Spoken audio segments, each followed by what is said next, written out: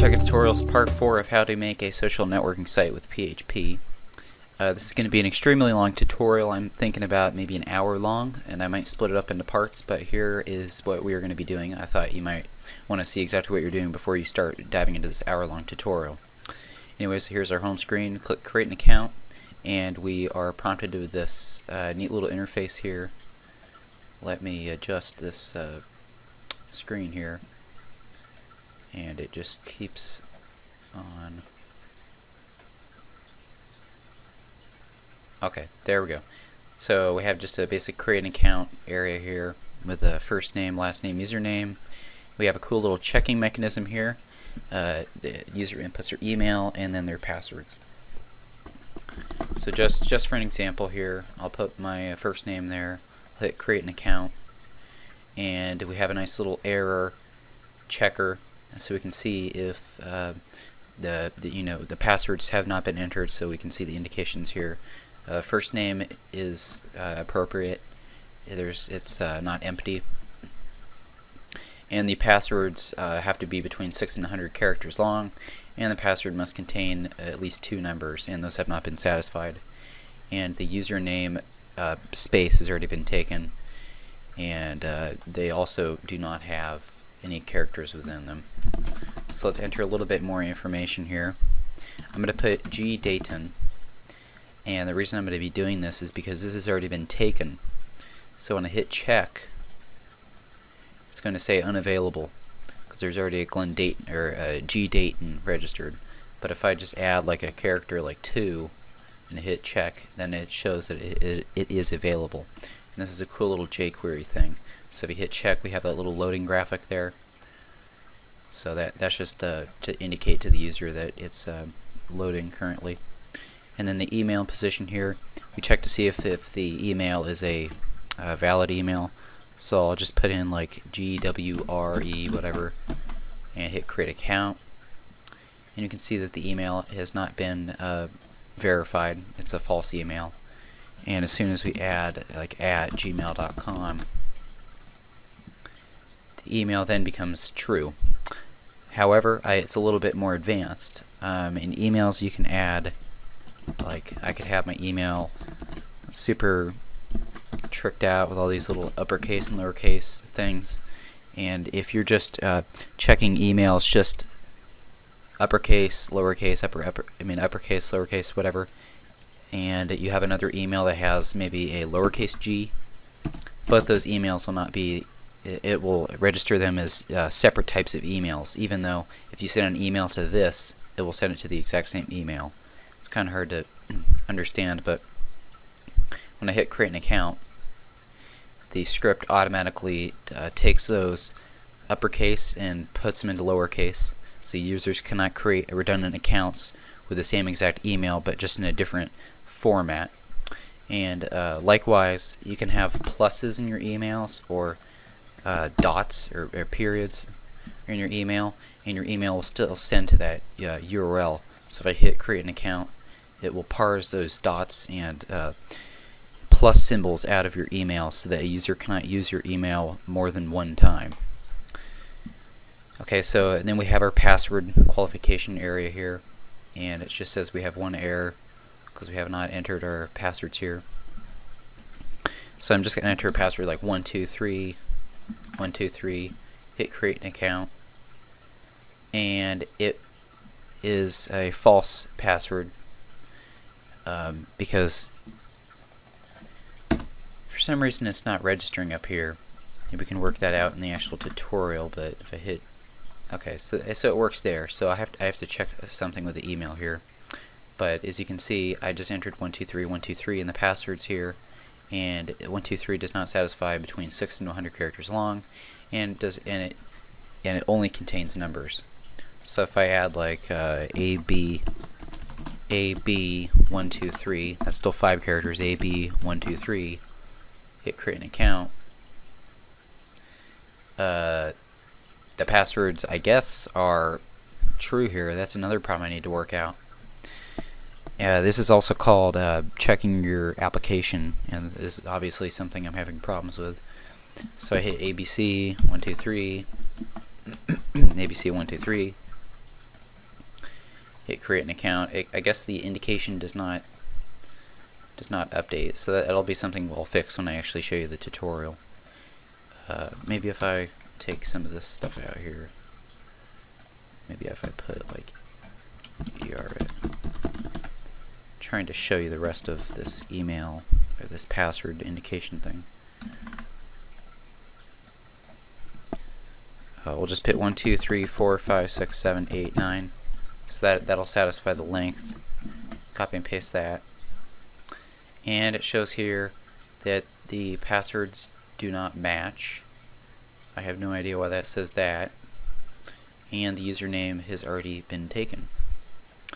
And the username has already been taken because it is a space. Anyway, so obviously when I start the tutorial, I'm going to have to fix the password things. Another thing that I have changed that we're going to be working on in the tutorial is the PHP my admin.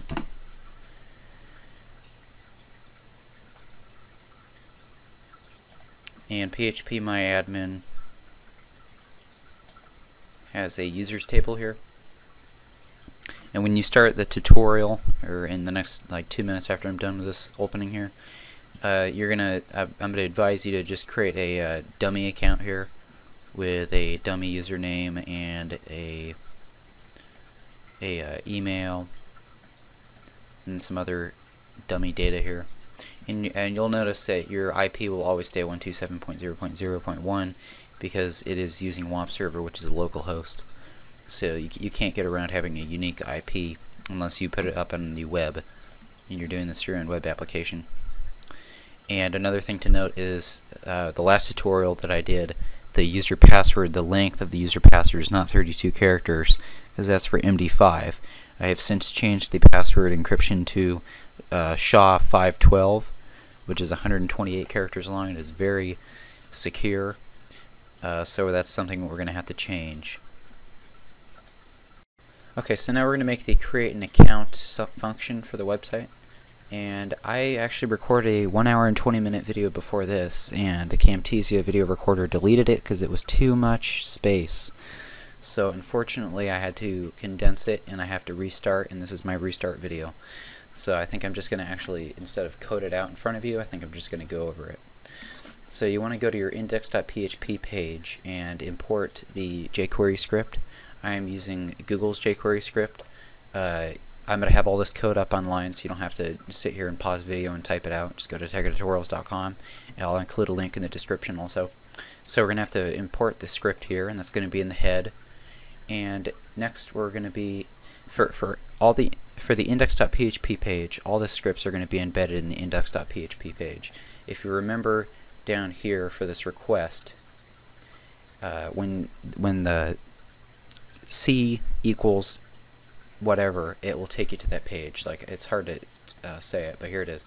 So if it says $C equals sign up, then it's going to embed the sign up script inside the page, and this is a sign up script right here. So for this to occur, sign up is database dependent.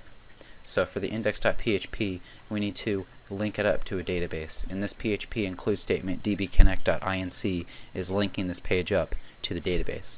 So let's go to the dbconnect.inc.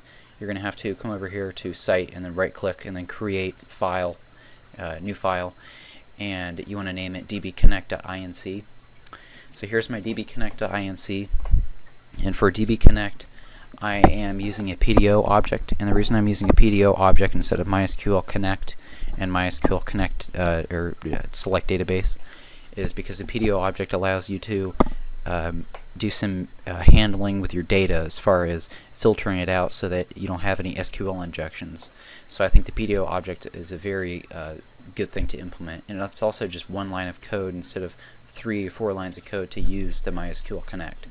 So it's just going to be MySQL : host, localhost, database, or DB name, social web, user, and then your password. And note that PDO can also handle MySQLite, and it can also handle Postgre and stuff like that, and that's all denoted right here. So once you include that in your index.php page, you're going to come down to right here, header right.inc, and we're going to open up header right.inc. and you discover that you have a create an account division here, which is supported by a tag. You want to go to your href here and put $C equals sign up, so you get that link, because you want to make sure when you hit create an account it takes you to the create an account page, so that works.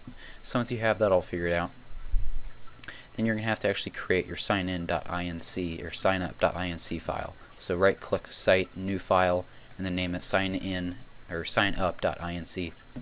And once you do that, this is actually a 331 line coded file here, so it's quite a large file. So I'd recommend just going on my website and copying and pasting the code, and also listening in. So let me go down to the actual HTML before we get into all this other code here. So here's the HTML here that you can recognize. So we have create an account, and then we have the paragraph tags for sign up for the world's biggest social network, stuff like that, which is all right here, all recognizable. And then for this PHP area here, this is for error handling. As you can see sequentially, if I hit create an account down here, I need to adjust this page. If I hit create an account, you're going to sequentially see that if I hit create an account, that you're going to see that there's a little error box here. And if we go back to here, sequentially after sign up to the world's next biggest social network or whatever, you'll see that this script appears. And when you see you have 5 errors, the 5 errors is this script right here running. Okay, so that's just kind of like a sequential thing. And back to the HTML here. Here's the form method. We're going to do post, and then we're going to have the action as nothing because we're going to refer back to the same page. And we're going to create a table with some table rows, a TD. We're going to align the first name right here. Make sure it all lines up. And we're going to do, I'm going to get into this a little bit later, some of this handling here. So that's just basically the HTML of the page. Here's some jQuery, and then some more handling. By the way, the images on my page are gotten from a different, they're actually links to a different website. They're not locally on my application on my computer. So that's maybe something that you want to do, is maybe download the images. They render a little bit faster and they're more reliable that way. Okay, so now that we have that all squared away, all the HTML, let's go up here to the functions. I have 4 functions up here. The first one I'm probably going to get into is check username. And what check username does is it makes sure it ensures that the same username isn't used twice in your database, because we don't want somebody to use dog and then there's another person to use dog, or else you're not sure which dog you're referring to. So what check username does is it takes care of this. So let's just go over the code here. So we're going to include database connect, db connect, so that allows you to use the PDO object. Now this prepare statement here, so we're going to pass the PDO object, and we're going to use PDO's prepare method, and we're going to pass some SQL as the parameter here. And notice select count all from users where username equals, and then we're going to have this little semicolon username, or actually that's a colon, username. And this right here is a placeholder for when this actually executes. So now that we have this prepared, we're going to pass this select variable down here, and we're going to use the execute method, and we're going to pass an array with this right here corresponding to this right here. And what execute will do and what prepare will do, it will make sure that it gets rid of any attempt to do any SQL injection. And the whole reason behind this is because of SQL injection. So if we had more than one username, we would just make another entry for this array and name it like email or something. And you'll see that later. And we want to fetch information from here. So we're going to do select fetch all.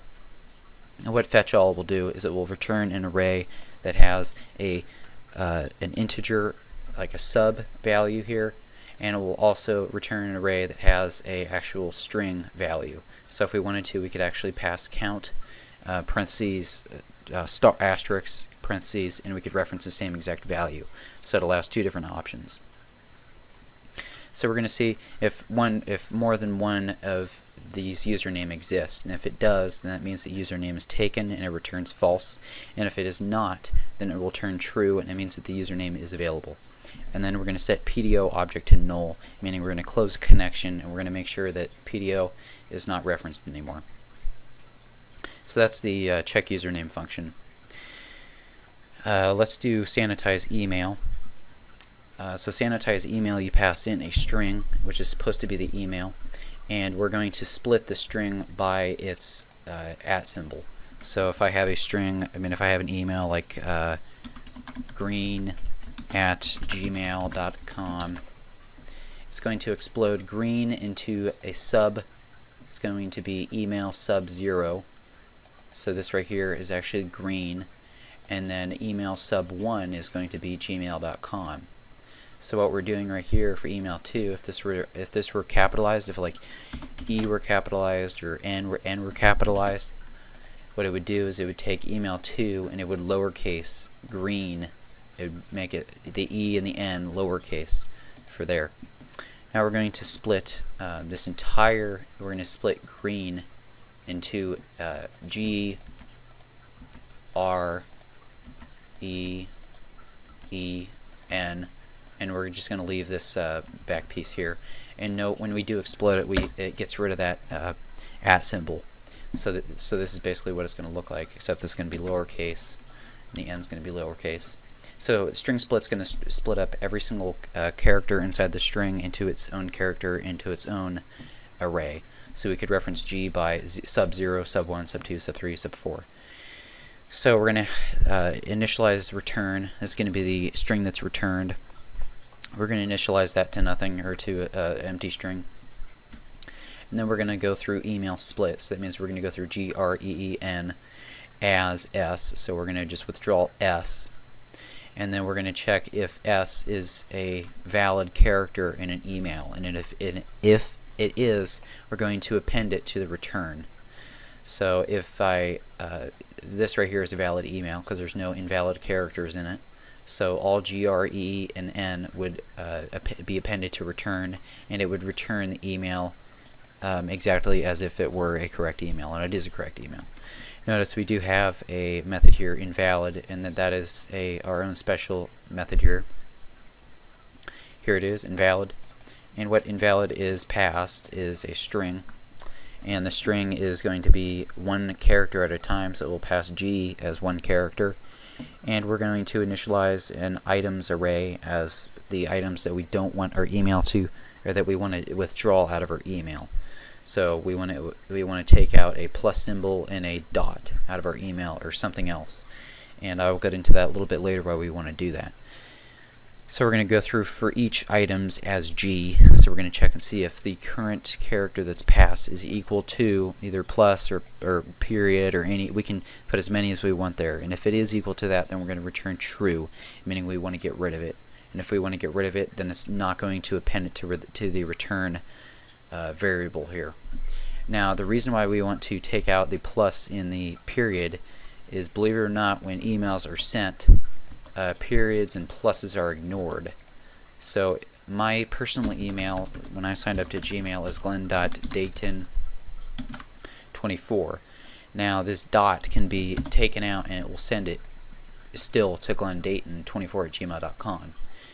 There's an @ symbol here.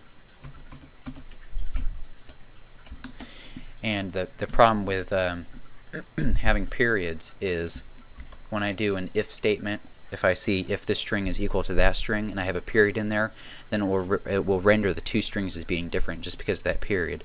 Even though when that email is sent, it will still send it to the same exact email, meaning multiple of these emails can be registered with different accounts. And also, if I had like a capital N or like a plus in here, this could still very easily, it will still send it to my email account, even though I have all these extra characters in here. So if we take all these characters out and we make the email its bare minimum, then we will store it in a way that it can't be duplicated.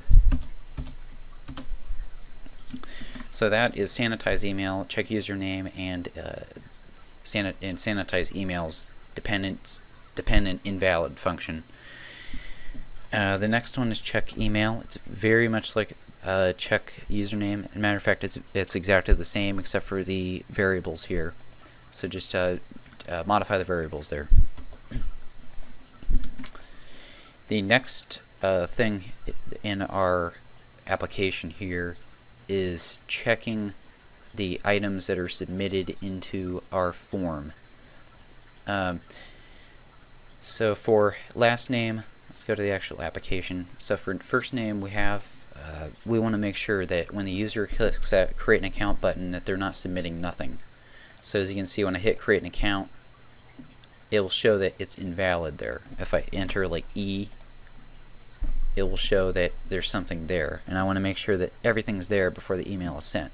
So we need to check and see if everything is there before the email is sent. So the way that we can do that, so if you scroll all the way back up here just below the functions, we have this if statement here, and this is one of the main if statements of our application. And this if statement here checks and sees if the submit button has been clicked. Now if I come back here and I reload the page, notice that you don't see any of those images or those checkboxes or the error console up there. Everything's exactly the same, it's just nothing. Now the reason being is because if statement is set with the parameter of post submit is not qualified, meaning it doesn't satisfy this condition. Likewise, these conditions right here aren't satisfied. So that means that it will jump down to this echo statement and output this information right here.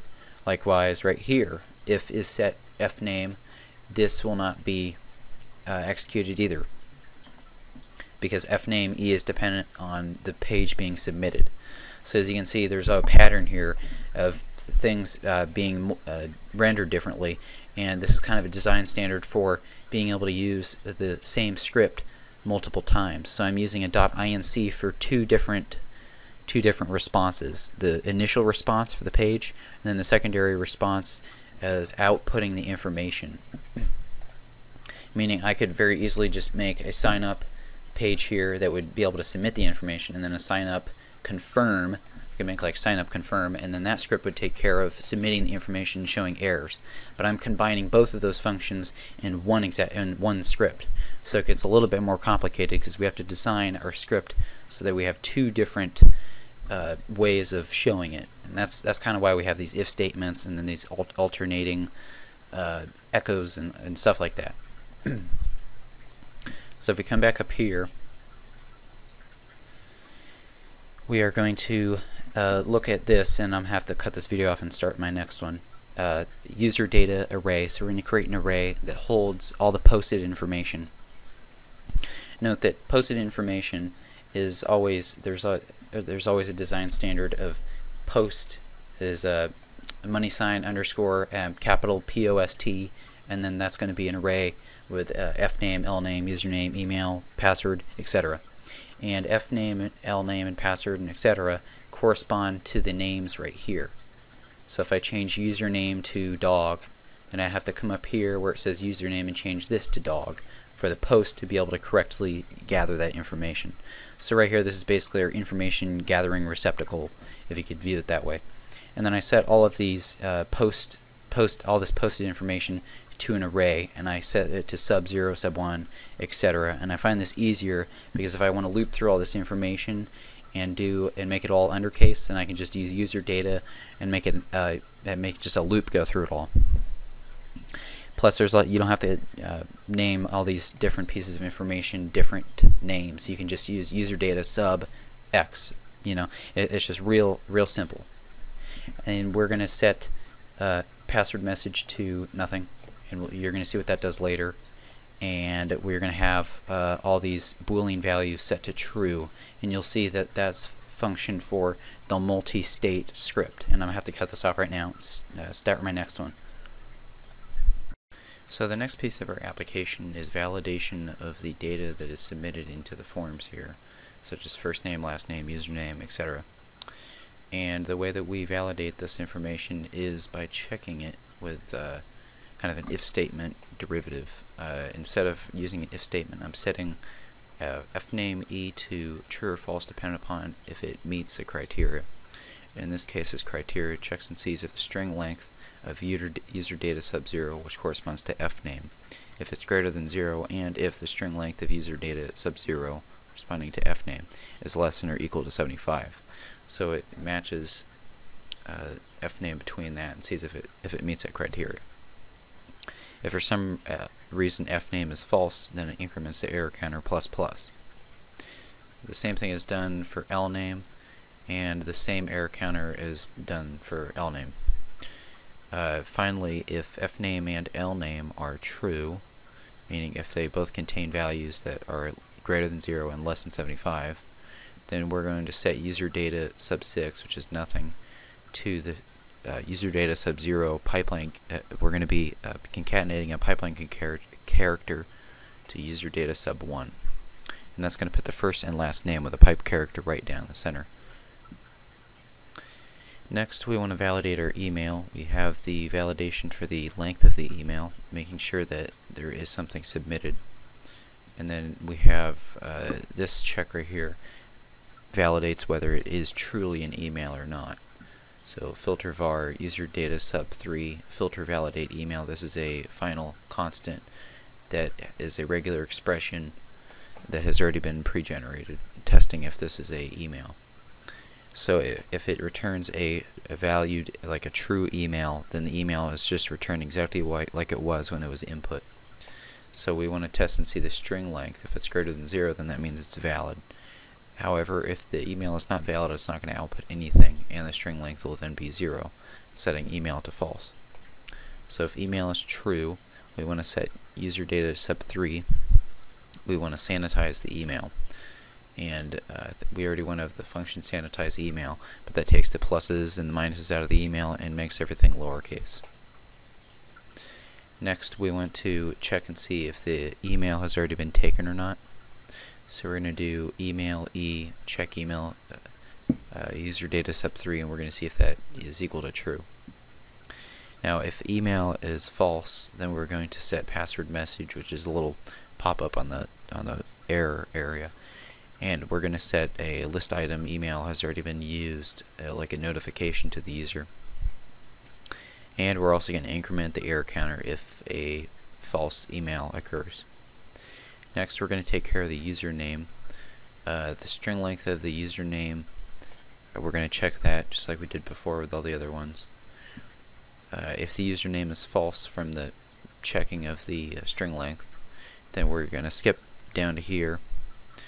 But however, if it's true, then we're going to check the username and see if it already exists or not. And if it does exist, then it's going to be equal to false, and username e is going to be false. And then we're going to jump down here to username e, and if it is false, error counter will increment and a notification will be set. Next, we're going to take care of the passwords. And the passwords, we have to make sure the length of the password is satisfied. If it is not, this else statement executes. Next, we want to see if the regular password and the confirmation password both match. If they do, then it will move on. If they don't, this else message will occur, passwords do not match. Next, we want to count the amount of numbers in the email, so we can see if the user had put numbers and letters in his or her email. So we're going to count the number of letters. We're going to split the string by each character into an array, and we're going to iterate through that array, and we're going to check and see if the current character is a number or not, and if it is, we're going to increment numbers ++. Next, we see if there are greater than or equal to 2 numbers in the password, so we check and see if there's 2 or more numbers in the password. If there isn't, then we set a notification and we set password e to false. However, if there are 2 numbers or more in the password, then we check and see if the password consists of entirely numbers. And if the password consists of entirely numbers, then we execute this message, password must contain both numbers and letters. And the way we know if the password contains entirely numbers is we count the amount of elements in the splitted string minus the numbers. And if that returns 0, then that means it's all numbers. However, if it returns 1, that means there's at least one character in there that's not a number. once everything is true and everything is good, then we're going to set user data sub 4 to the hash. We're going to do a SHA-512 hash, and we're going to pass user data sub 4, which is the first password, and this will hash the password out, and this is what will be stored in the database. Next, we're going to take care of actually submitting the information into the database. Actually, right here, password E, so if password's false, then we're going to increment error counter ++, and password conf E, this is the secondary. Password conf E is this one right here. And if this password's wrong, then we're going to make this one wrong also, so we don't have to do double checking. Okay, back down to here. If the error counter is less than or equal to 0, the less than is not needed. It could just be equals to 0, but if there's a bug in the code, then it'll still work. And if the page has been submitted, is set post submit, then we're going to prepare the information. So we're going to set an insert statement. We're going to use the PDO object that we have passed when we imported DB Connect. We're going to use the PDO object, and we're going to use this method prepare. So we're going to insert the following code: insert into users, username, user full name, user email, user password, user priv, short for privileges, and user IP. We're going to insert the values of user, username, and etc. Notice there's a little colon right there, which is a placeholder for the information that we're going to insert when we execute this next command. So we're going to take this insert statement that we created, and then we're going to use its following method execute. To execute, we're going to pass an array that has the following placeholders corresponding to their correct values, and we're going to set their correct values to strings to lower, such as user data 2, user full name, user data sub 6, and values just like that. Sorry, my graphics card just temporarily stopped. Okay, so next one, user privileges. We're going to set that to 1. 1's going to be our default value, and then we're going to withdraw the IP from the user's computer, and then we're going to insert that all into our database. And once we do this execute command, it will automatically insert that all in there. And then we're going to check and see if this was successful, and execute's going to return a Boolean value, so we can check that in the if statement. If it is successful, then we're going to throw up a confirmation message with the following text: user data sub 3 is the email. And if it isn't successful, then we're going to display an error. And this error means it's a fatal error, because unless it didn't catch the user's problem beforehand, something with our system must have been wrong. So it's going to throw up this error here, fatal error, contact support. And then we're back down to the HTML that we had before. So let's go back up here.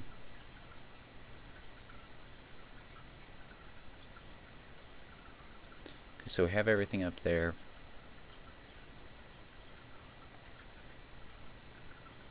I don't think I've done the CSS yet, the jQuery. So I'll do the jQuery right now. So if you can find your TD align right username, it's right above that. We're going to insert the following script. So before I go into this jQuery here, let me go down to the actual area that the jQuery exists. So if you notice, there's this little button here that says check.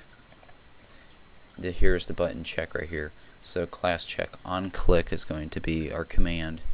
So when it is clicked, we're going to invoke the G method from JavaScript, and we're going to pass the forms. This current page is forms, and then the username name, which is the text box right here.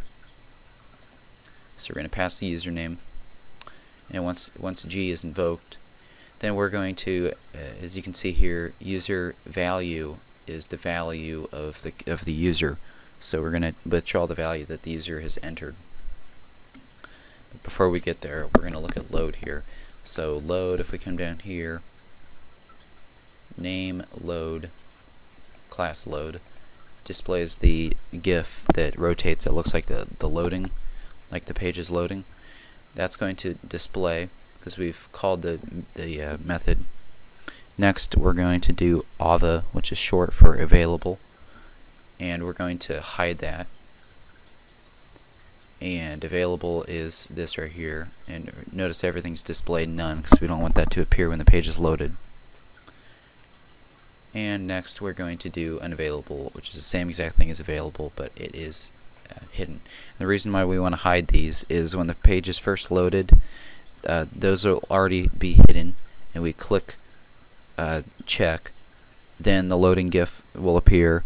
The available and unavailable will still have not been shown, but if the user clicks on that check again, then we want those availables and unavailables to disappear and the loading GIF to appear, and then for them to reappear. So that's why we have to hide them there. Next we do a post statement withdrawing information from check username PHP, and check username PHP checks and sees if the username has been taken or not. And I don't think I've gone over check username, so we can go over it right now. So in check username we're going to do a PHP statement, include database connect.inc, and then we're going to get the value u from our URL. We're going to use the PDO object. We're going to prepare a command select count all from users where user username equals placeholder username. And now we're going to do the same exact thing that we did before. We're going to fetch all of the information. We're going to check and see if the username has already been taken. If it has, we're going to see a 1. So if 1 is greater than 0, then the username has been taken, false. If it has not, then it's true. And then we're going to close connection by setting PDO object to null. And this will sufficiently handle whether the user has been taken or not. Let's go back to sign up. So if data equals true, so if the user has been taken, if it has not been taken, it's going to be true, and available will show. If the user has been taken, then unavailable will show. Now this loading function here will hide the loading GIF once it's all done loading. So if we do .load function load and then .hide, it will hide that sufficiently. Notice that for each of these inputs here, we have some PHP to handle this. So if the form has been submitted, then we want to show the value of that form so that the user doesn't have to resubmit their username every time they get an error. It will automatically appear. So sorry, you can look at this right here. When I click, I have 3 errors. Glenn is still maintained in here, and the reason why that is occurring is because it's set to the value that has been submitted in here, so that the user doesn't have to resubmit that information. And notice that we don't just have this initially there, because when the page is first loaded we don't have the value user data sub 2, so we need to check and see if it's already there. I mean, if the page has been submitted, then it's going to execute. If it hasn't, then we're just going to show nothing with no value in it. It's just going to be a regular input. And that occurs for every single one of our inputs except for passwords. Next prominent thing is this next PHP statement. If is set email e, so it's going to check and see if that was set, meaning if the page is initially loaded, email e will not have been set, meaning the little image will not appear on the side. However, if it has been set, then we're going to check and see if email e is true or false, and if it is false, then we're going to echo bad. If it's true, then we're going to echo good, and good and bad are the corresponding variables that handle our images that will display right here, and it's just HTML for the images that will appear.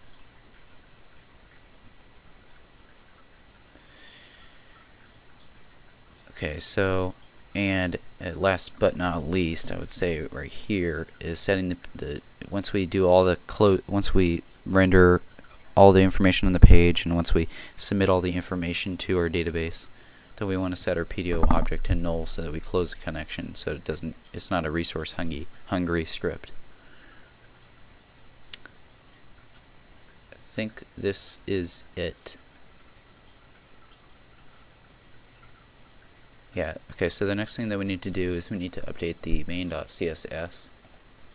And I think this is the very last thing in this tutorial, is we have to update it. So we're going to do input good, and we're going to set it to, we're going to give it the attribute border. We're going to have a border around, as you can see, around each one of these. It's a black border. We're going to set the black border to 1 pixel solid with black. And then form error takes care of this little red box around here. So we want to give the red box attributes of a border. And the reason why we want to do a border is, you can see that it doesn't look like there's a border here. But the reason why we want to do this border is because we want to use this border radius command so we can get that nice beveled edges. So we're going to have 3 different commands for this because we have to support, you know, different types of browsers. So we have the Mozilla, and then we have I think Google Chrome and Opera, and then border radius for other browsers. Then we have padding, 3 pixels that pads out the sides, width 350, margin bottom 10, so it separates it from some of the other elements. And then form control is exactly the same as form error, but we have changed the color. And another thing to note in form confirm is that we've also changed the image in form confirm, and that is right here. We've changed the image so that it's a little green check mark, and we've also changed the information that is there. So I think this is the entire tutorial. If you click on create an account, and if you just enter some information here, you can do some checking and seeing if everything's good. Once again, this will be on my site. Thank you very much. Please subscribe.